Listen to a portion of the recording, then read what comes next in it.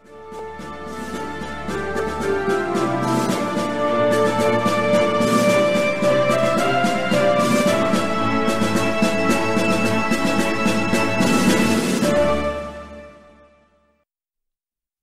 everyone, this is episode 12 of the Metaphysics of Physics podcast.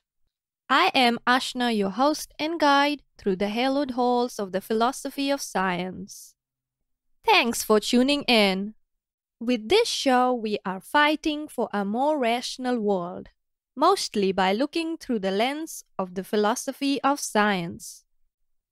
We raise awareness of issues within the philosophy of science and present alternative and rational approaches. You can find all the episodes, transcripts, and subscription options on the website at metaphysicsofphysics.com. Today we are going to answer some Quora questions relating to physics. What are the signs that must exist in the universe so that we consider the string theory correct? It is widely believed that one of the main problems with string theory is that nobody has a good idea of which practically observable facts would verify string theory. Or, to put it another way, we really have little idea of any practical way to test it. There are, of course, people who believe that there are ways it can be verified. But the problem is that they are not what we could currently call practical. It is generally thought that we would need particle accelerators far more energetic than anything we know how to build with existing technology. It simply requires far too much energy. In fact, so much energy that it is conceivable that no amount of technological advancement will ever make it practical. There are a couple of indirect methods through gravity waves and the like that people think might be able to verify string theory. However, I think all of this rather misses the point. Let me explain. Let us suppose that now or in 100 years, someone comes up with an experiment that seems to suggest string theory is true. What would this imply? Would it imply that all of the mathematics of string theory is true? Let us suppose this is the case. Does this prove that reality has 9, 10, 11 or whatever number of dimensions? No, because the entire concept of dimensions is an abstraction, and no amount of evidence will validate the universe having X dimensions. Dimensions are a mathematical concept. Dimensions have no physical existence, and you cannot explain anything by saying space or reality has 10 dimensions. When we say that space has 3 dimensions, we simply mean that we can identify 3 abstract spatial relationships: height, length, depth, or whatever terms you want to use for those 3 spatial relationships. But those relationships are purely mathematical. They are not physical.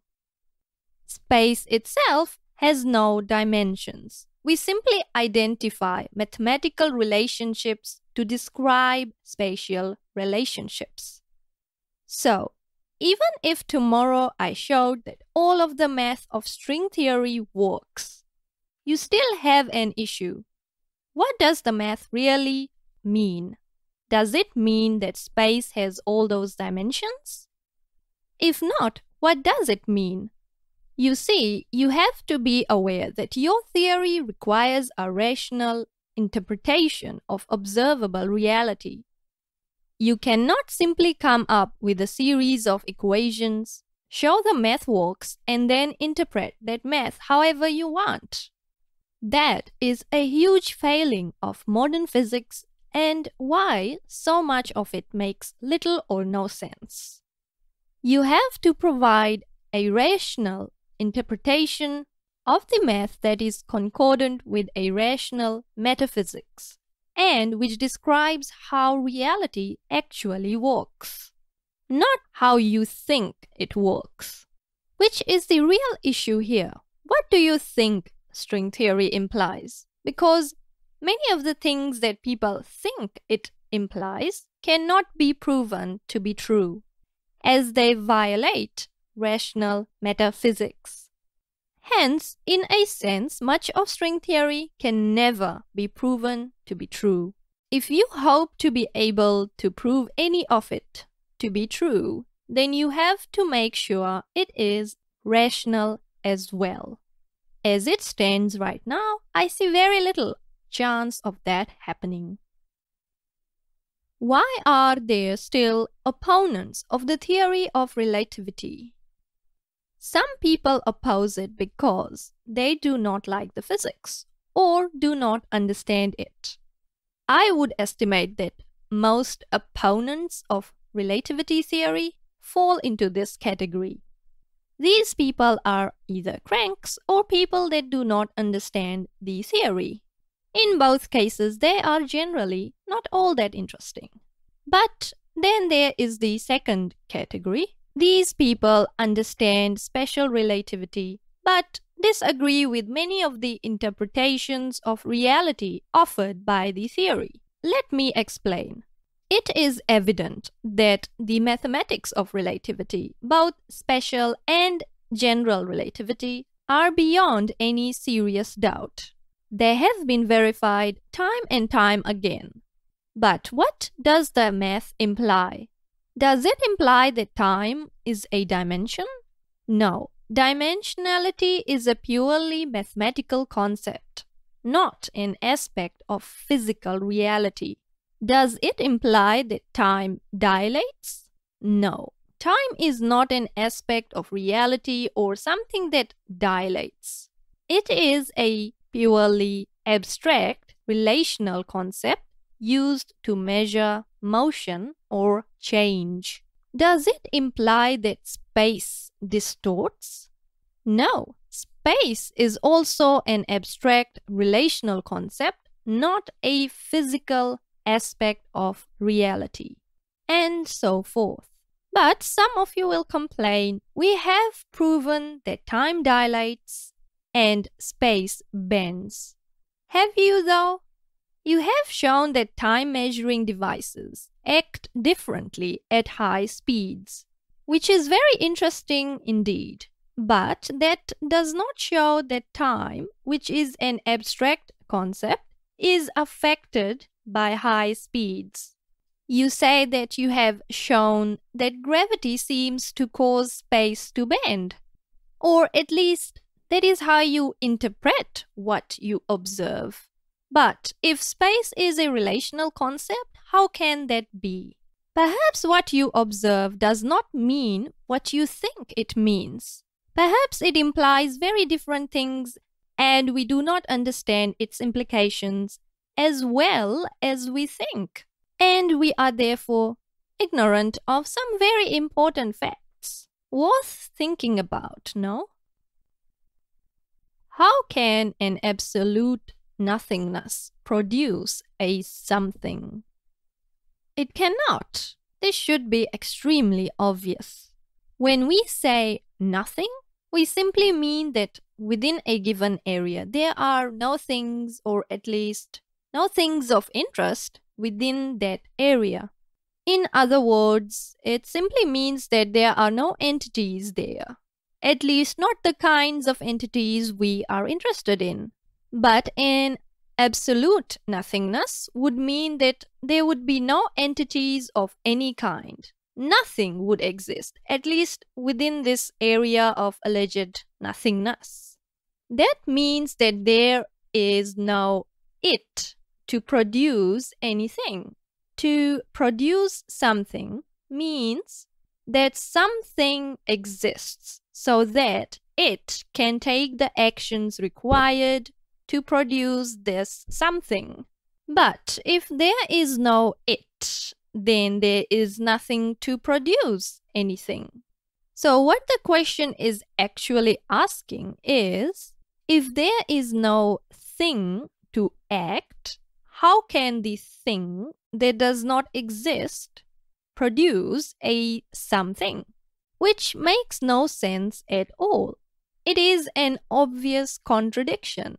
The question supposes action devoid of entities, as though action can exist without entities to act, as though action can exist devoid of things that act, which is again an obvious contradiction. Actions are the actions of entities, not of the absence of entities.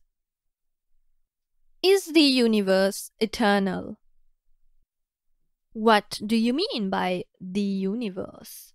If you mean all the things we observe now, I do not think that all of them will exist forever. If you mean everything that exists, at least within the area of space we can communicate with, then I think the answer is basically the same. But properly speaking, the universe refers to everything that exists. This would include every universe in the sense physicists sometimes mean when they refer to different universes. By universe, they sometimes mean areas of space which can be observed or interacted with. Those parts of existence are separated out into different universes. Max Tegmark and other cosmologists like to do this. But in fact, all of those universes are in fact part of the same everything that exists. They are just different observable regions of the same universe. This is my main objection to the concept of multiverse. You cannot have more than one of everything that exists. By definition, everything is everything. I think that whatever happens to the state of matter in our universe, whether the galaxies go away or all the stars burn out, there will always be something that exists. What form that takes, I could not say. Perhaps if someone in billions of years was to look out into space, they would not see stars and planets as we know them now. Who knows? Perhaps no living entities will be there to do so. But that does not mean that there will be nothing that exists. Something will exist. There is no alternative to existence, to something existing in some form. So, in that sense, the universe is eternal, as whatever exists, exists. So, there is always some totality of existence. Are waves in water an example of particle-wave duality? No, but perhaps this is a good chance to explain the issue of particle-wave duality. When you say there is a water wave, what are you referring to? Which physically existent entities are you talking about? For that matter, what are waves? We will start by answering the latter question. A wave is a relational concept. It refers to the cyclical motion of something or some other cyclical change in one of its other properties. In other words, it is simply an abstraction which identifies certain patterns in something's behavior. But does a wave physically exist? No, it is an abstraction, nothing more. What about water waves? They exist, right? The water molecules certainly do. They are arranged in a certain pattern, and we call that pattern a wave. But the wave is an abstraction. What exists is the water. It is similar if you look at things on a quantum scale. If you observe a wave, then you are observing something which is waving. Ah, you say, but we observe that a photon or an electron or what have you actually is a wave. Just look at the double slit experiment. But that is not the case. If you observe a wave, then you observe something waving. A wave is not a form of matter, nor do entities themselves physically exist in the form of waves, as waves are abstractions, not a form of existence.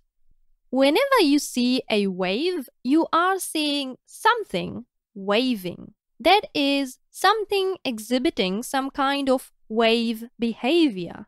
What does this have to do with the question? Well, something. Nothing is an example of particle-wave duality, as nothing that physically exists is a wave, only something that waves. Then, as nothing that physically exists is a wave, only something that waves. Then, nothing can be a particle and a wave at the same time. How deep is Deepak Chopra's understanding of quantum physics? I would say that it is virtually non-existent. He does not really understand much of what quantum physics actually says. He likes repeating phrases such as quantum leap or discontinuity without having very much understanding of what such concepts mean in quantum physics. Now, granted, those ideas can be very difficult for one to get their head around. So, if it was just that he did not use them very precisely, I think we could cut him some slack. But he uses them in a very sloppy, ignorant fashion that it is clear that he has made very little effort to understand what the ideas are supposed to mean. This is complicated by the fact that he almost never corrects his mistakes, no matter how many times he is corrected. But what should we expect? Clearly, he is not an honest person. He has no interest in reality, nor understanding ideas. He is more interested in using confusing terms in order to make himself seem smart so that he can fleece people out of money. Why does he use so much quantum quackery? Because there is a lot of really difficult to grasp stuff in this part of physics. But more than that, there is a lot of nonsense, such as particle-wave duality, the idea of things being in indeterminate states, quantum leaps, and the like. I know this is a very unpopular opinion in most circles, but any rational person should reject many of the interpretations offered in much of mainstream quantum physics.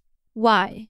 Because they are nonsense, and they help to undermine the credibility of science. How is that? Well, if I am right and quantum physics has a lot of nonsense in it, then it is easy for people like Chopra to use it to try make their own nonsense sound credible. They are in effect saying, look, science says my mystical mumbo-jumbo is true, and how can that be good for science? It clearly is not. But the bigger issue is that quantum physics is so mystical in the first place. The fact that Chopra is so prone to using it to try bolster his nonsense is no coincidence. Why do you think his kind almost never claim that the laws of motion back up their stuff, their ideas, or that the laws of electromagnetism back them up? Although some of them do try this. Because other parts of physics are not on the side of the mystics and do not seem so nonsensical. It is just too easy to appeal to quantum physics. It seems so strange and mystical, yet it is supposed to be science. What kind of attitude do you think that fosters about science? Not a good one. Can't there be a thought experiment for string theory? Of course there can be. I see no reason why someone could not come up with thought experiments for string theory. First, we should ask what a thought experiment is. Let us say that it is a mental exercise where you test a hypothesis in your mind and try to work out what that hypothesis implies. One can probably do this with string theory. I would concede that given a lot of physicists do not know what string theory really means, it would be hard for them to figure out what it implies. But I suppose it is at least conceivable that they might be able to do so. But the real question is, of what use is this? And what does it prove? Well, I suppose it would be nice to know what string theory implies, whether or not that implication is useful.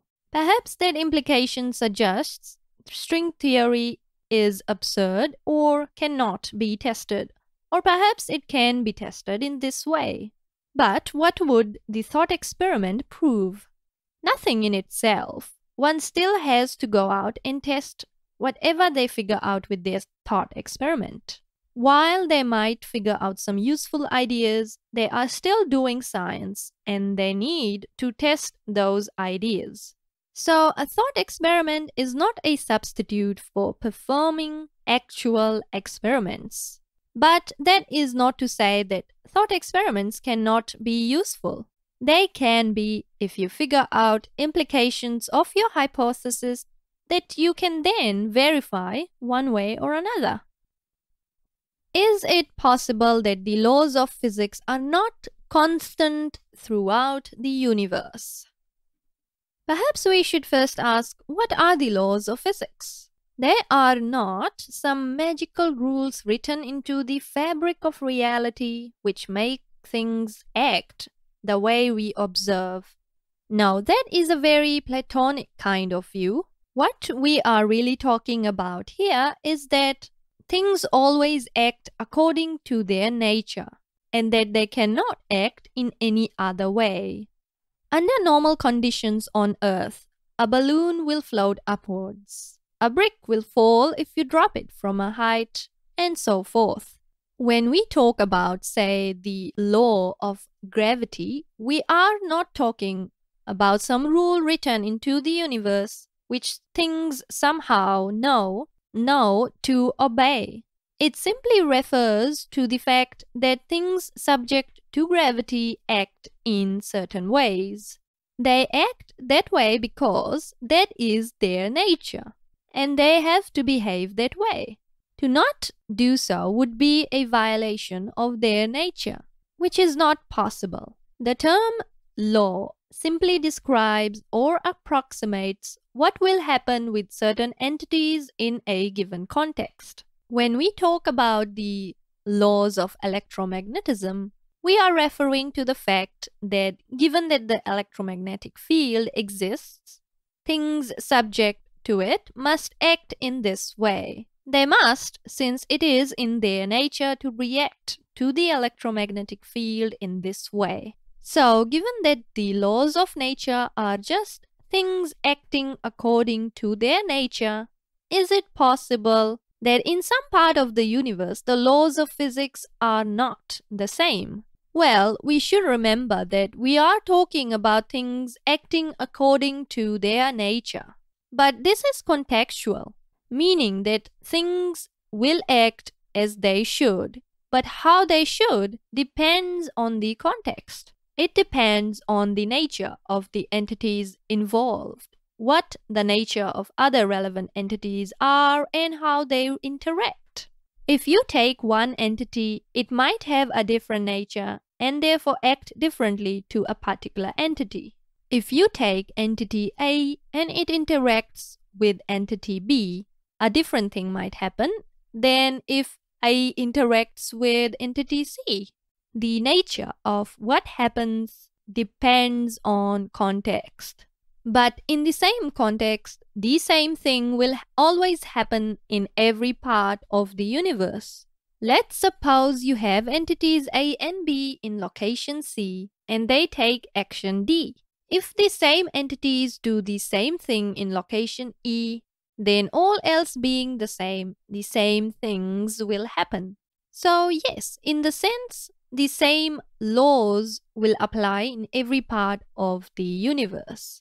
But the laws are contextual, in as far as they describe what will happen in a given context, but may not apply to other contexts. But where they do apply, they will always be the same, since the laws merely describe things acting according to their nature, which they must always do.